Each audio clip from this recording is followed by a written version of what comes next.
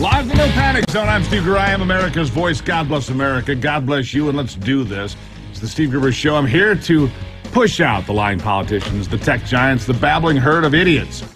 We can do this together. And here are three big things you need to know right now. Number one, the Texas timeline, a mess in the massacre of school kids last week. Why was the door open just 1 minute before the gunman walked in? Where was the police officer assigned to the school? Lots of questions. Number two, a big disappointment for John Durham and the prosecution of those behind the fake Trump-Russia collusion hoax, with an acquittal by a stacked jury in the high-profile case.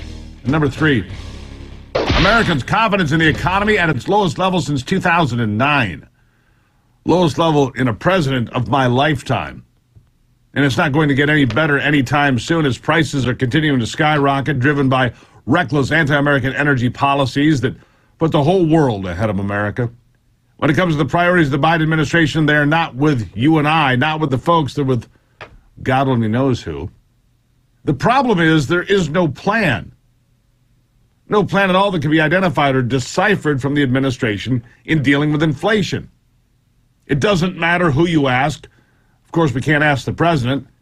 He hasn't held a press conference in 112 days and counting. We'd like to ask him. We can't.